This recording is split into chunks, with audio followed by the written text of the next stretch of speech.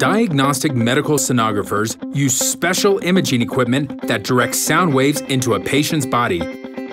With a degree from San Jacinto College, you'll be trained to use the highly technical medical equipment and learn how to diagnose patients for a variety of conditions. The curriculum provides a good balance of experiential and theoretical studies.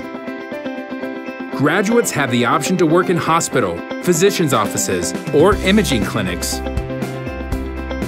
With employment growth expected to rise by 44% through 2020, diagnostic medical sonographers are in high demand. The average annual salary is $65,000. With rapid changes in technology, this ever-evolving field makes for a fascinating healthcare career.